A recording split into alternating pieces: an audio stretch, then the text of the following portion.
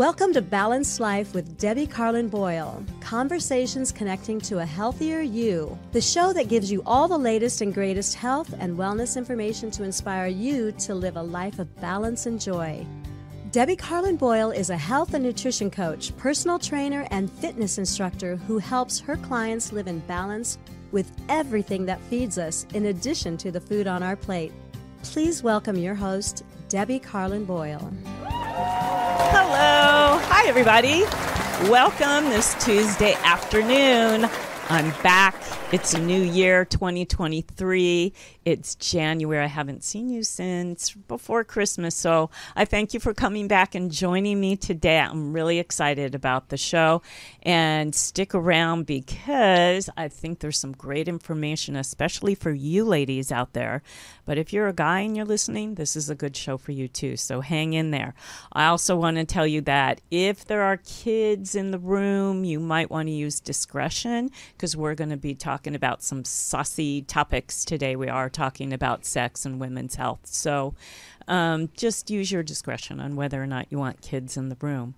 But I also want to tell you a little bit about me, because you've reached my show, which is Balanced Life by Debbie, conversations that connect to a healthier you.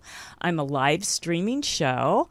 I'm also a personal trainer, a fitness instructor, and a health and nutrition coach, and I help people live a life of balance so they can align themselves with all the things, all the little bullet points that it takes to implement into your life to live a life of longevity with quality, because that's what it's all about, is to have a good, long, healthy life.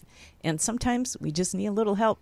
Everybody has a coach for so many things that we do in life, whether it's a sport or an instrument or anything musical. No matter how great you are, sometimes a coach to just push you and help you think a little bit out of the box and make progress is all you need. So to find me, you can go to my website, which is Balanced Life by Debbie, DEBI.com. And there you'll see all of the services that I offer, which are one-on-one, group, and I do talks to groups, all different types of groups, from elementary schools to senior homes to working with a company that's called Makeovers That Matter with vets who came back and from doing their service and really needed some help getting their life back in order. So I can be anywhere to help people with anything that they need to live a life of balance. So get a hold of me by going to my website. You'll also see a free winter detox that you can download. It's recipes for 3 days of breakfast, lunch, and dinner. They're healthy, easy to make. There's a shopping list on there, and all you have to do is implement that. And I'm telling you, after 3 days, you're lighter on your feet and you get a jump start. You get rid of those nasty cravings for not so good foods and sugars, and then off and running you go. So do that if you can. Also, while you're at it, if you go to my YouTube channel, I've been doing these shows for 7 years, so I have well over 200 shows, and they're all in the health and wellness realm with people who are experts in the field. And you can ask a question, whether it's about finances or like today's show about sexuality, or whether it's about healthy wines. I've done a show on it. So if you go to my YouTube channel, just hit subscribe and you'll always get alerted when a new show comes up. So I also want to let you know that we're live. So you can become part of this conversation, because that's the idea and why I do the show. So to become part, and if you're watching live, you can join us in a couple of ways. One is to call in at area code 323-524-2599.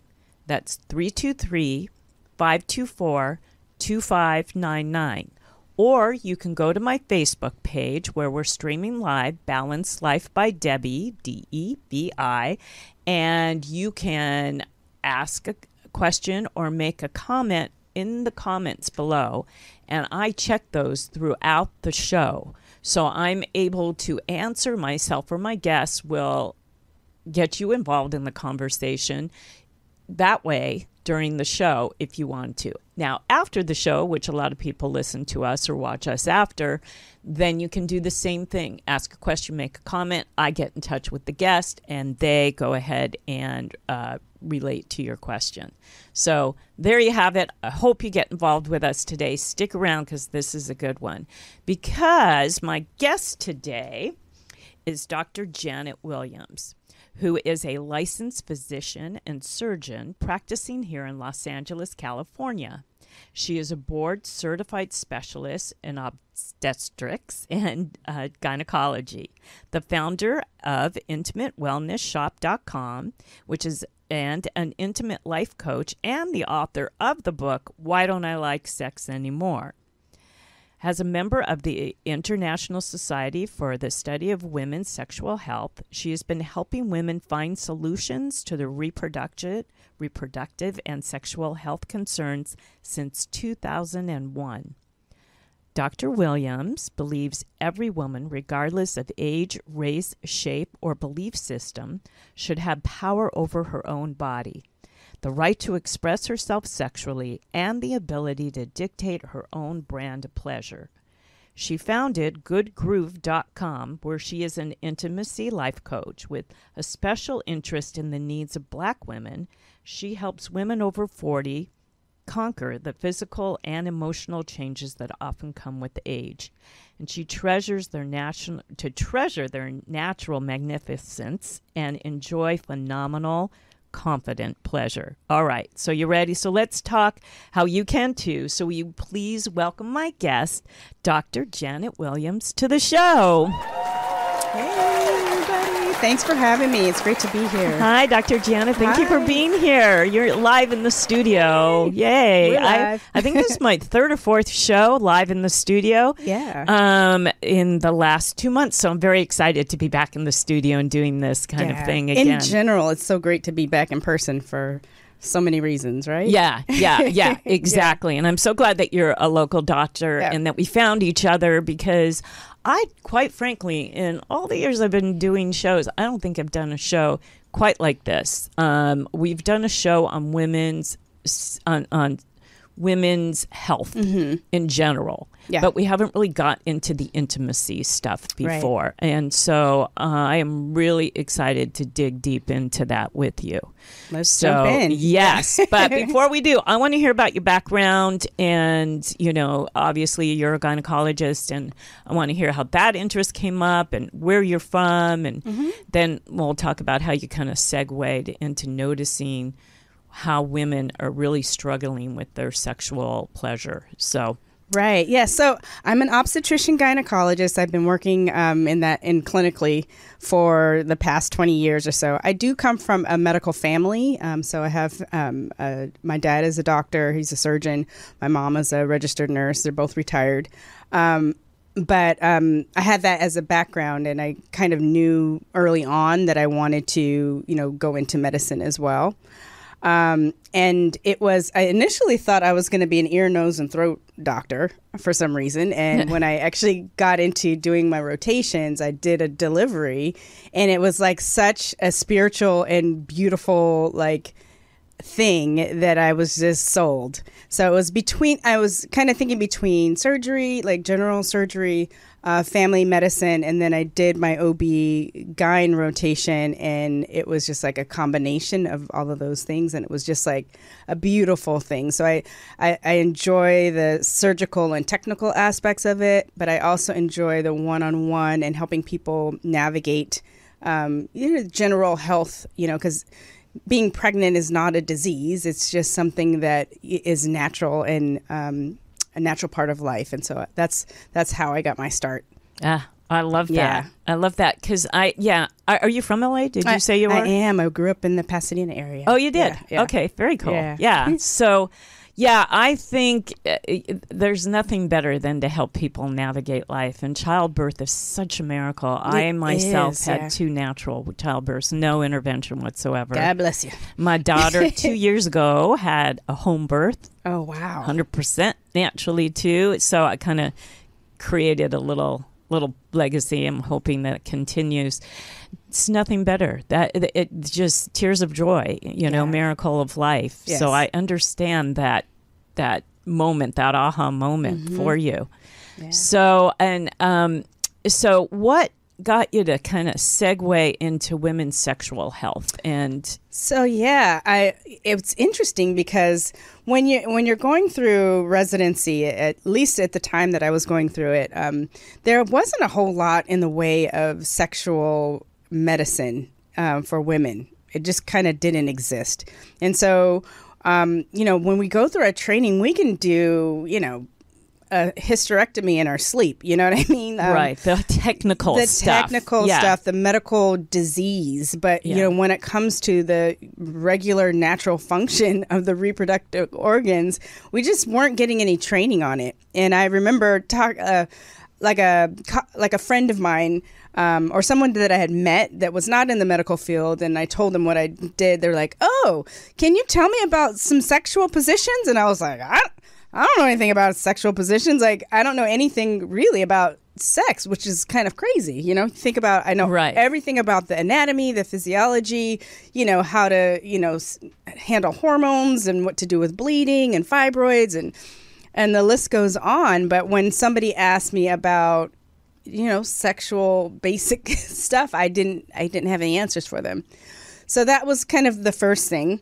And then when I got into practice after I'd finished my residency program and was practicing, got my board certification, I just started seeing a lot of women, all ages, but mostly, over 30, 40s, and definitely in the 50s who would come in and just be like, I don't want to have sex anymore, or it hurts, or help me with my libido. This question that kept coming over and over again. And I would ask my colleagues, even more senior, seasoned colleagues, and they just didn't really have any good answers. No, it wasn't something. And it's an awkward thing when you have someone coming to you and it's vulnerable to, open up to your doctor and say, hey, I have this problem. And then you're like, yeah, it is a problem, but I don't know what to do. I don't know what to tell you. And some of my colleagues were like, oh, tell them to, drink wine and relax, put on some lingerie. And that wasn't the issue that was coming up. No. It was not about lingerie. It was not about date night. Some of it is, but that wasn't the thing. No, that didn't necessarily take their pain away or take their desire away. Exactly. Or bring their desire back. Yeah, so it was these encounters with women who were having this very real problem to a very important important aspect of our lives that just was not being addressed at all. Yes. Yeah. So that's kind of where this was born initially. Yeah. Well, and it's really cool that you jumped on it, because you could have put that aside as well. Mm-hmm. But you realized it was coming up more and more that, and there are the physiology of it all, of us going through menopause, does have something to do with loss of hormones. Yes. We lose desire because we're losing the hormones that really create the desire and help us to achieve satisfaction, so that's hard. And everybody, it's universal, but everybody is so individual too, because the timing, I didn't go through menopause until I was 59 years old. So that was really late. Yeah. But I was hearing all these things that I should be expecting. And then they did come. Well, that's good. So, because some of those things are not great. Yeah, no, I know. Yeah, it came late, but they came and they're still sticking around. Okay. That's a whole other thing. But because I did try the bioidentical hormones and stuff, but there were other repercussions from that. So it's. I know you write in your book that hormone replacement is not for everybody, and hormone replacement doesn't guarantee sexual satisfaction, right? Because it's multifactorial, so it's not one thing, and that's where the issue is. I remember a colleague telling me, one of the people who said, after a certain age, women just need, they can't have sex anymore, and I'm like, what? I know you wrote that in your book. I read crazy. That in your book. Yeah, it's like, okay, thank you, thank you. No. Yeah, but it's biopsychosocial is when we look at it in the field of sexual medicine, the desire, libido, the sexual function is multifactorial. So it's not only hormones, it's not only your relationships, it's not only your environment, it's all of those things that contribute to, how your desire will be, and, how you will function from a sexual standpoint. Yes. And I think, one of the reasons why I thought it was really important to have someone like you here with your passion and expertise is because it's part of our overall health. Totally. Having that physical connection, having a strong sexual life and feeling, having orgasms, that's all part of wellness. Mm-hmm. Those are all the things I was talking about at the beginning of the show, all the bullet points, all the pieces that need to connect to come together. That's one of them. And that's been proven, scientifically proven to show longevity. So, I think it's real important, but women brush it off as the desire kind of goes down. They just say, well, it's the time where I'm at, age-wise, and it's expected, so I don't need to. I'm not where I was when, when you first meet your significant other, or the first real love relationship you have, you go at it all the time sexually, partly because you can't keep your hands off each other. Right. And no one says that at this age we have to be those crazy people, jumping all over each other at this age. But it doesn't mean that you can't still enjoy and passionately be involved. Absolutely. Well, I think that there is a really huge cultural problem that does not prioritize women. And so as it pertains to sex and pleasure, it's just not something that we were brought up thinking that is something that we own. But that's a fallacy, it is our natural right. Yes. And so to kind of get us to rethink how we approach things, because a lot of women, especially, at this point in time, who are in their 40s and 50s, we grew up in an age where, our responsibility to family, our responsibility to our husbands, our partners were more on the forefront, And so sex was really about pleasing your partner and not necessarily about the partners pleasing each other, No. And I think that is a problem in the way that our culture thinks, and then it, has an effect on people tap it out, basically I've got this problem, I'm out, I'm not going to pursue this anymore. Right. So. And it's taboo. I mean, I grew up, I'm significantly older than you, and I grew up in an age where it was, you do not talk about sex. My mother didn't, I was around 10 when, I know you wrote something in your book about when somebody, and I think it was kindergarten or something, somebody said something to you how babies were made. Oh, yeah. And then your mom really abruptly told you how babies were made. Yeah, super clinical. And And mine just brushed it up because God forbid, it was the 60s, God forbid she should say anything to me about how it really was made. It just was so taboo because she grew up in the 30s and 40s when nobody, it was just really about procreation. Right. Totally. And like you said, satisfaction for the man was just a given, but the woman was just there to have babies. Right. That was the whole stay-at-home wife thing. And we're different now. It's different now. We're out in the open, and now we can talk about the fact that we deserve pleasure and that we can ask for it. But sometimes there are obstacles. So you talk a lot about painful sex. What is that? What is the most common reason for painful sex? And what do you find can be, because that's part of the reason why women brush it off at this age, at this stage. Yeah. So, painful sex, what I see most often is a pretty simple fix. And it has to do with the moisture in the vagina. So vaginal dryness, which we see happen, in menopause and perimenopause, the decrease in the amount of estrogen that's in our bodies. And estrogen is important for lubrication, and it's important for the the texture of our skin and the moisture and the texture of the vaginal tissues.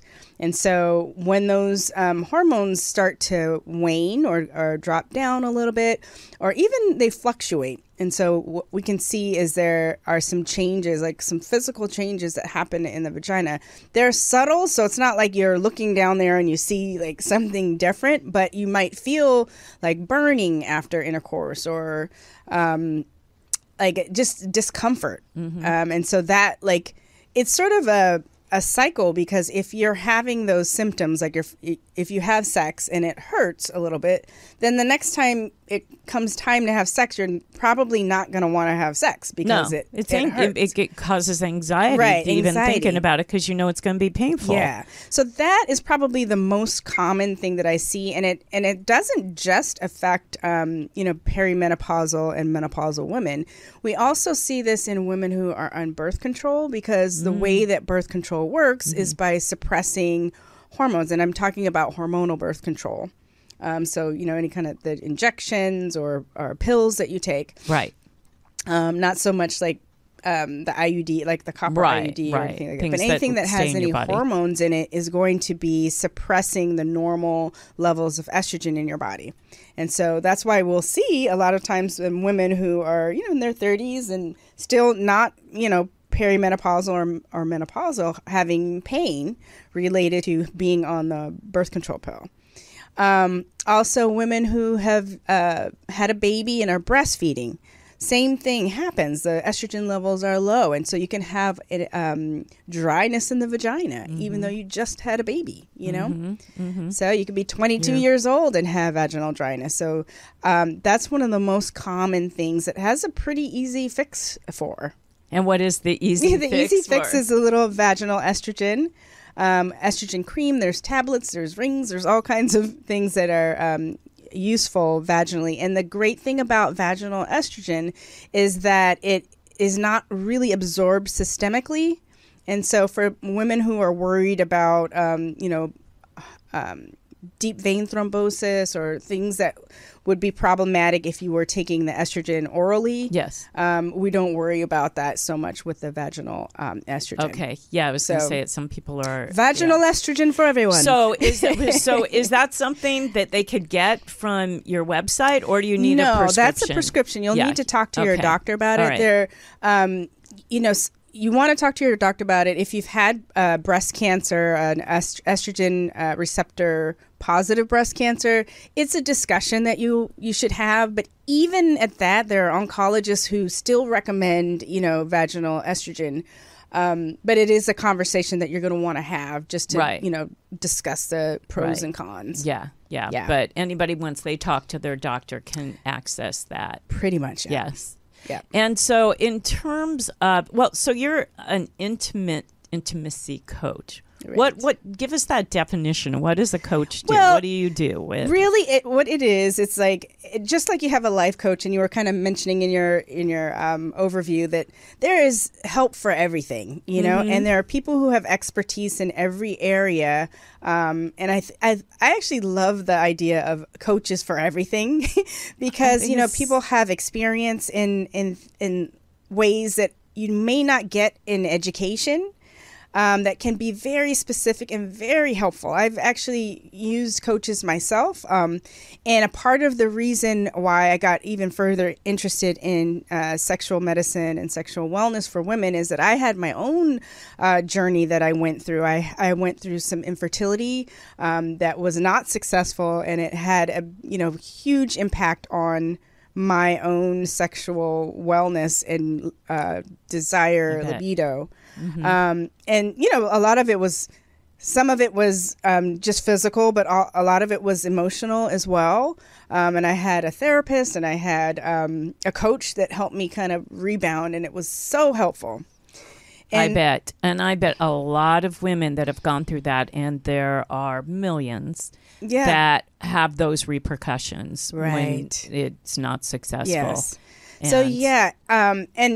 And so when I talk about intimate life coach is how I like to describe myself, is for those, times in your life where you're going through something with your intimate life, whether it's a relationship issue that deals with sex, or just, some of these physical changes and navigating through perimenopause and menopause.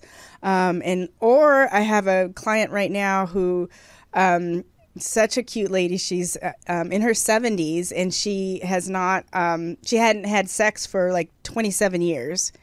And she rekindled with an old flame. Aww. And they are just so cute and like back at it. When they tried initially, it was not happening, and so we worked together and, got her on some vaginal estrogen and, did some other things to get her to her goals. And that's the idea, is to kind of define what your goals are. What are you trying to do? Mm-hmm. And then we kind of map out the steps to get there. And then we go through the steps and get there. Which is fabulous, and which is what I was saying earlier that everybody's so individual. Yeah. What's not working, what is working, what their needs are. Some people want to have sex every day, and some people don't, Right. and that needs to be respected too. Yeah. But, I like the fact, and that's what coaches should do, is map out. That's what I do with my clients from a health standpoint. Map out the goals, take the steps to get there. Right. One logical step at a time, Yeah. which is so important to achieve the goal. And, change a habit. She got in the habit, obviously, of not having sex. And so did her mind and her body. And the mind and the body connection, especially in sex, is so important. Yeah. And she had to sort of recreate a habit of Right. getting her mind back into the moments, Right. And then there's so much, like you said, individuality, like there's like shame around a lot of stuff. And so, time. When we're dealing with shame about like, let's say just being of a certain age, that's a whole thing in and of itself. Like people, it's ridiculous, but it's a thing. I'm almost 65. I know it. And I think about, so I'm in the dating scene, and for women my age that are in the dating scene, we're competing with 20 years younger than us, with men that are our age going after that. Yeah. And believe me, I know, I personally know this situation. And so, all of a sudden we feel less than. We feel we can't keep up. We're not as desirable because all the wrinkles in all the places have come in. Because, there's vaginal atrophy that happens, and so there's shame or embarrassment about that. We now call that, just so you know, the genitourinary syndrome of menopause. Oh, that's much nicer. Much better, yeah. It's not what it said. Get atrophy out of here. Yeah, and that's not what it says on the charts that I've seen. But yeah, it's a newer nomenclature good. that is not fully adapted, but that's the newer. I like that one. Yeah. That's better. So I see I have a few other friends that are my age and a little bit older, actually, that are in the dating scene. And it's very difficult to feel competitive. Yeah. When the men themselves know that there's loss for us, in terms of our sexual desire, and they're not kind of at our level yet, mentally or physically. So it's tough. It's tough, and it makes it hard. And I imagine that, as a coach, you work with women in giving them the confidence. Yeah, a big part of it is is reframing the way that we see that, so that we're able to find a way to embrace those wrinkles and realize that without those wrinkles, we aren't who we are. I know. I agree. Like our skin is holding us together. If we reframe the way that we think about it, it's like you can literally, like, it gives me chills to think about it, like fall in love with yourself because of what your body has done for you, you know, and what it has brought you through. I literally have conversations with the cells in my body, like, thank you.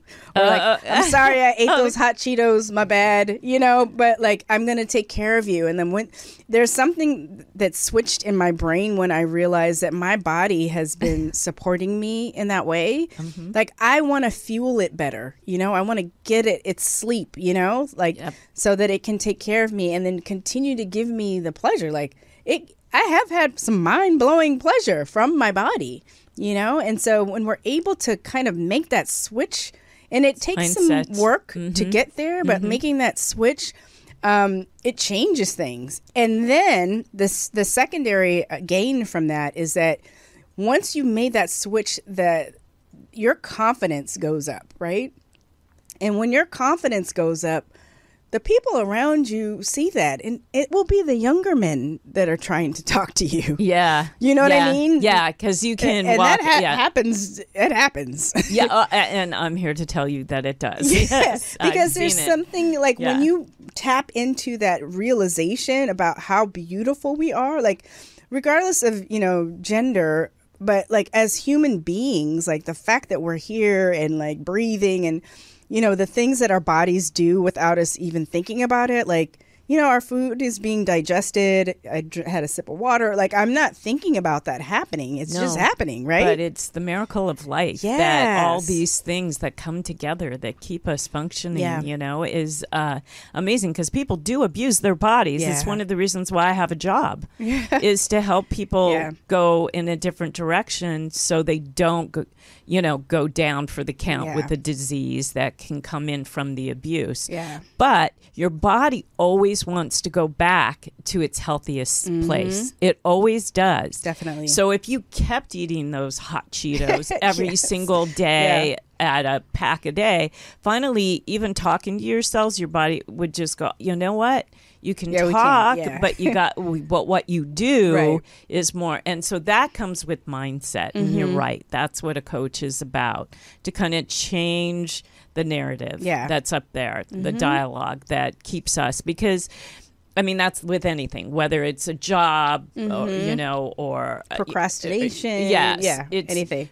With anything, we can talk ourselves that we're not good enough, so why bother? You know, so that comes with relationships, it comes with work, it comes with our creativity, it comes, you know, just I'm not good enough. And that is, you know, I really haven't in the past thought about how it could come with your sexuality. Absolutely. But I have to tell you, you know, and I'm a very high functioning sexual person, even at 64. I'll be 65 next month in about 4 weeks. Birthday. Yes, thank you. About 4 weeks. And so, you know, that's never been lost on me. And yet I still am, and it's mindset, you know, like I was saying earlier, that men aren't going to desire me the older I get, because the more wrinkles and the more gray and the more, you know, pounds or whatever comes forward, you know, age spots, the more they're going to gravitate to the younger, more probably highly more sexual person than me. And that's my narrative that I have to, you know, but like I said, I know a lot of women as we age are feeling that, because we have reminders that even though what you were saying earlier, oh my God, it's so great. Look at what our bodies have come through all these years.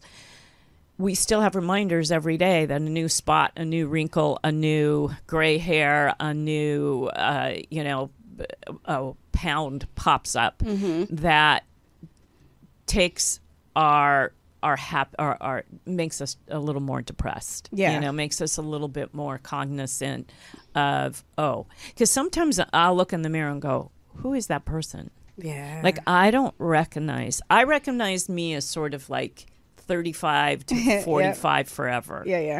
And then below that, I feel like, who's that person? And beyond that, especially now, my mid 60s, like who I don't recognize. Like, I physically don't recognize me. And yet I haven't changed. I'm still the sexual person. I'm still outgoing. I still love to dance and go to music venues, and, you know, I can get and run with my grandchildren. I mean, I can do all of that. But I look in the mirror and go, you know, so, and I think that messes with your head when it comes to sexuality, especially in the dating world. So, you know? a part of one of the things that I recommend everyone should have, like some sort of ritual for self-care. And a part of the key thing in there is affirmations. So we've got to like counteract all of that. all of the stuff that comes in that's negative, that tells you that your gray hair, you've got another gray hair that popped up or whatever. The things that are telling us that there's something wrong with the gray hair, the things that are telling us that there's something wrong with our skin changing, we've got to counteract that with regular affirmations, like ongoing. So you recommend meditation affirmations that, look in the mirror, I'm beautiful, totally. I love you, yes. You've got this. Sometimes feels ridiculous when you're doing it initially, but like all day, yes. Yeah. Yeah, I think it's very important because you've got to like counteract the stuff that's going out in the world. Like there's so much of it, Yeah, a big time. Yeah. And it's And living here in LA, it's just what we're up against. Oh, yeah. LA is a whole nother beast. Yeah, because we always look at something and say, oh, I want to be that, or I want to look like that, or I want to own that, or, and so it's the haves and the have-nots kind of thing. And when it comes to sexuality, I mean, we assume because someone looks a certain way or has certain things that they're really having a great sex life and that you don't deserve it because you don't. Yeah.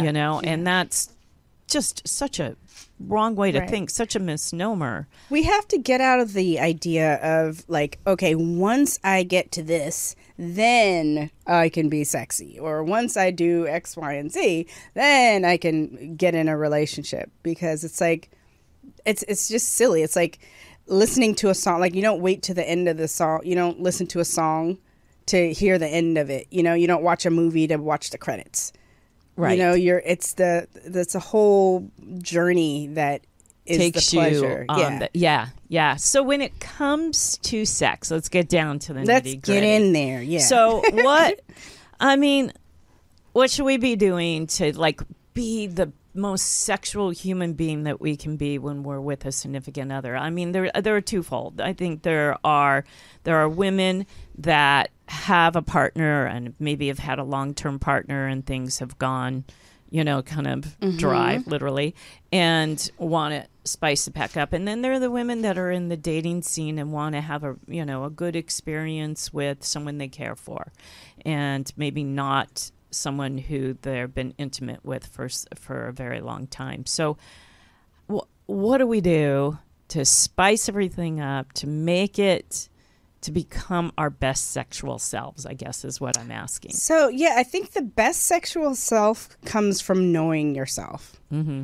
That's what you were just saying. Yeah, so you have to know what you want first before, and how to get it, before you can ask someone else to be a part of that, really, to help you get there.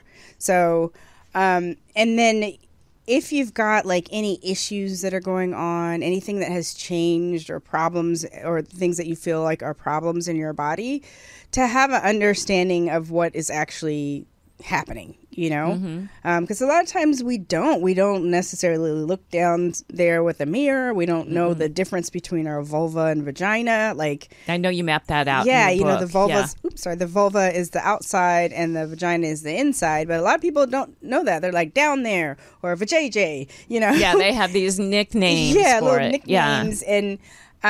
May not really know where the pleasure is coming from. They may not know what parts hurt or feel uncomfortable.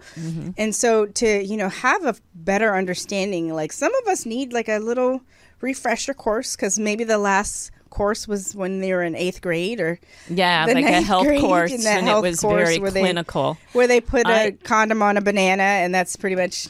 don't get pregnant. Yeah, don't get here's pregnant. how you don't. Yeah. When I was in college, I remember going to the health center, and this was really, mind you, I was in college in the 70s, so there was a bit of sexual freedom at that time, but not so much as, let's say, today. So I was in a group session, and it wasn't part of a health course. This was voluntary. And so what... I know. I wanted birth control. And they wouldn't give us birth control until we had the education. So we sat on a floor in a circle, and we all had mirrors and flashlights. Oh, wow. And we together we had to, and they went through not looking at a chart, but our own anatomy. That is so progressive. And it was so progressive because when I was reading your book, I was thinking, whoa, I did that in college. But I remember being a little uncomfortable with all the other women around, but they were all girls. We were all girls. We were all like 17 and 18.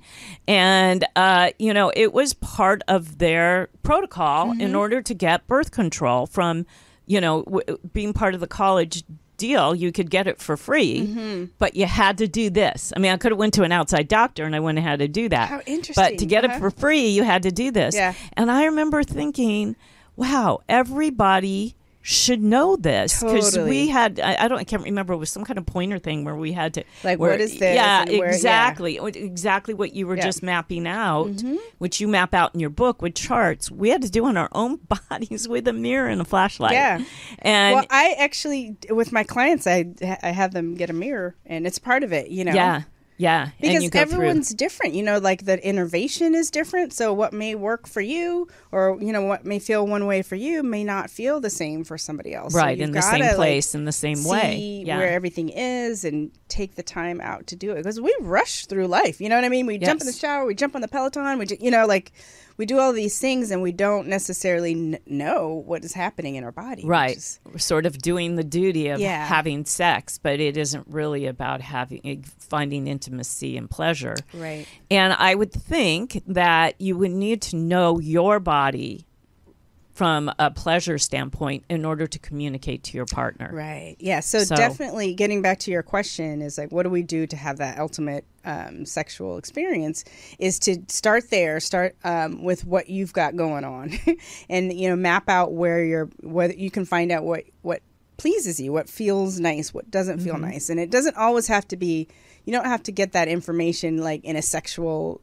place. Sometimes you can be in the shower and just feel, what do you feel here? Okay, this is how this feels when I do this, and then you bring that to the table, Yeah.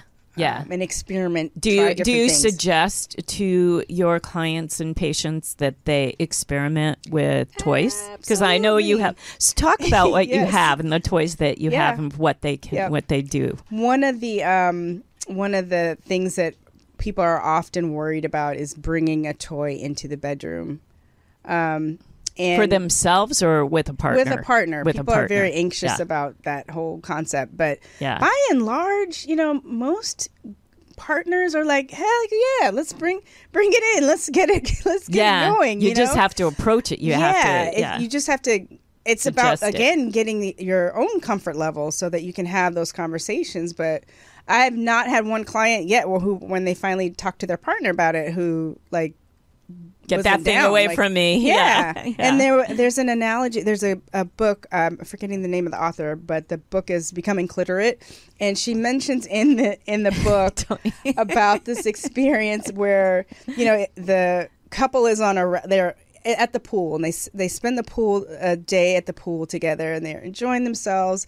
The woman is on the raft in the pool. They're drinking, they're relaxing, and they just have a great time out in the sun. And so later on in this scenario, the friend, the woman talks to her friend about what a great day they had on this raft, in the pool, and she was on the raft, and it wasn't about the raft. The raft was a part of the experience, but it was about spending that time with our partner and having a great day. It wasn't oh man, the raft, I can't stop thinking about this raft. You know what I mean? The raft was an important part of the experience, but it wasn't the experience. Right. And so if you need to take your toy in the bedroom with your partner every time, and you're having mind-blowing orgasms every time, bring the toy into the bedroom. Yeah. Create that. Yeah, I think absolutely. If that is something that's going to help you get to a place of pleasure all day. Yeah, that's good. And so you have, well, I was going to ask you, you mentioned, and I alluded to it because it was in your bio, that you help women of color. Why are they more susceptible to being, to having not wanting to talk about sex or not wanting to be so open about finding their sexuality. Yeah. Unfortunately, there's still racism in medicine. Mm-hmm. You know, and there's bias in medicine that people aren't really aware of, you know? And even from they've done studies actually, you know, on women comparing white women to black women after surgery and their request for pain. And it's mind-blowing, but, you know, there is a perception that black women are stronger, that we have less we have less pain. You know, there's this perception, and it's an unconscious bias. You know, it's not like people are like, oh, she's fine. You know, it's systemic. Just in our, it's like just based. It's on in our brains what we think about from history. Yeah, and the studies have shown that there is less regard. There's less regard for black people and black women. There was one study that I saw that even took it a step further about like colorism and like the skin tone. Like you're more likely to have different blood pressure readings if you're a darker complexion. And I think it's environmental and how you are perceived in the world that has that effect. And so if you look at, you know, even the birth statistics and the birth mortality, you know, there was a study that came out in 2021, I believe, that just showed that the mortality for black women in childbirth is so much higher. I remember that study coming out. Ridiculous. Yes. Mm-hmm. And it's because they seek out less care. They're not as they're not getting regular exams. They're not taking their vitamins. What do you think that's? It's probably a combination of access, and then but at the same time, like people are actually in the hospital, so they're in their hospital and still dying. Yeah. You know what I'm saying? So there's a problem systemically with the care. Yeah. And I've had multiple patients over the years that I've worked, that when they come to me, they're like, "Oh, thank God!" You know, like I've found somebody who I know that will listen to me and will hear what I'm saying, and not like kind of poo-poo that, you know, that you don't really have this problem. There are a couple of tropes that exist in terms of black women. You know, this idea of the angry black woman, or also like this Jezebel, who is like this woman who's sexual and, you know, and so kind of like the extreme almost. Yeah, one so or like the other. Or the mammy, which is another trope. The caretaker. So if you have the mammy is sort of like a caretaker. I don't know if you guys remember Gone with the Wind. Of course. Yeah, she won Academy Award. Yeah, so that sort of character where the perception is that this is not a sexual person. And so she doesn't really have any sexual needs. We don't need to address that. Like, oh, there's nothing to talk about there. Right. Or if you're the Jezebel trope, if someone looks at you and thinks, oh, yeah, she's a black, you know, Jezebel, and she's like sexy, you know, then again, they're like, oh, you have no problems with sex. Right. And you're taking these stereotypes and you're putting a label on them, and then you're putting everybody behind them in a little category. Right. And so that's what they happens get stuck in that subconsciously. And I've literally had a patient, you know, patients, multiple, you know, tell me that they've tried to express to a different provider the same thing that they're expressing to me, and just were not being heard. Yeah. It's so lovely that you actually hear your patients, and that you can. Important. Yeah. If we don't hear our patients, your what passion for that. What are we doing? So we're down to the last few minutes. We didn't take a break. I wanted to go right through. So people have to access your book. They have to access your store, because you have a couple of websites. Yes. So not everybody sees us, even though we have what's up on the screen right now. So let's verbally tell everybody how to get in touch. So actually for your listeners and viewers, I'm doing a free giveaway of my book. Oh, lovely. So just go to whydon'tililikesexanymore.com. So just the title of the book, Why Don't I Like Sex Anymore.com. And share your email and name with me, and you can download the book for free right there. Fabulous. It's also available on Amazon if for some reason you want the hard copy and not the PDF. Yeah. So you can share with your friends after you read it. Yeah. That's how you find out about the book. So intimatewellnessshop.com is where you can find the products that support I love your logo. Sexual health and wellness. Yes. That's all it in a nutshell right there. Boom.